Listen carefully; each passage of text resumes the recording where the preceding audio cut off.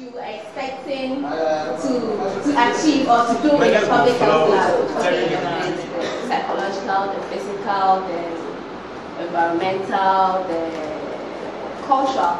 These are all parts of making us healthy. Now, with the public health club, right, we engage targets, like kids in target communities.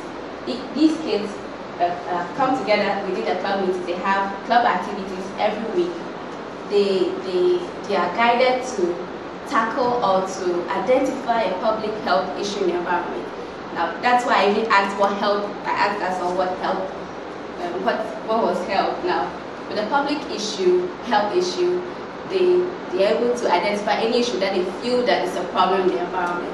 Then we engage them, they undergo activities that will help them devise a strategy to contribute in solving this problem in a sustainable way. So for example, one of our kids identified discrimination in their community as an issue. So what can they do about discrimination? Okay, they said, we want to advocate on discrimination as youth. We want to let people know that this and this is what they are doing is not good, it affects the causes. So how can you do that? So that's when we come in, we engage them, we give them the necessary tools they need, we get the resources for them, they go on fact-finding trips. I mean, they get all the tools they need. People that I do allow to enter. It's a nightclub that will boom there. Not nightclub. Not a restaurant. Let's have a restaurant. A nightclub. Yeah, the question is very specific. Nightclub that will boom there. So it's either you do it or you don't do it. Yeah. So it depends. It could be a nightclub with a difference. Yeah, that's what. Yeah, it could be a nightclub with a difference.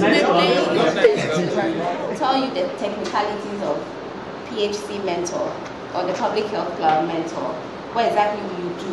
Your scope of work, your duties, probably your responsibilities, some of the materials you need. Dance, and then Apola, Ashantis and Akarans, actions.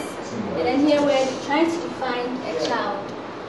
Different definition, an offspring of male and female mammal. Are we hearing? So please speak up small. We are trying to define a child. Different here, an offspring of a male or female mammal. And then a child is someone who is always eager to learn. And a small human being. I'm a small human being. Socially, a child is considered to be someone who is still living with his or her parents. Involved. How does he partake? How does he collaborate? Or how is he even engaged in issues? You see, sometimes they make us feel like they are doing us favors. It's our right. I mean, we didn't beg to be born in the world. So it's our right to have all these resources to participate, to actively participate in our communities, in our homes, in our schools, in our countries. Now, the child has a right to his or her opinion, but Charlie can't go and stand in front of your old man and say, are you crazy? Or not even are you crazy? Master, this idea is wrong. He puts food on your table. Yes. And this is the mentor. Thank you. The mentor group. Okay, so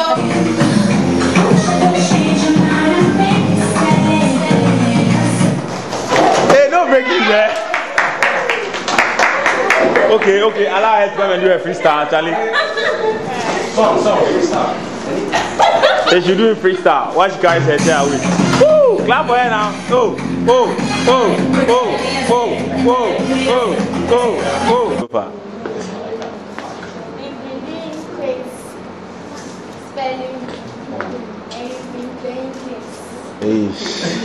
So that's a lot of fun, eh? Yes. Ah, okay. What are some of the changes you want to see in your community? I say okay. I want my community to be peaceful.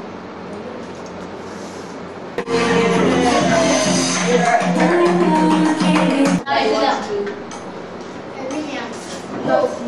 Not yet. Okay. But Headmaster told us that we have done well. oh, okay. Everything is to see that the kids that we're visiting, the schools that we're going to, we see an improvement in those schools. Those kids that actually dealt like spoke to one-on-one with them, we shall see that the projects that they were not doing it for doing sake, but it actually helped them, it builds them up to achieve something better in their lives in society. That's what I hope to achieve.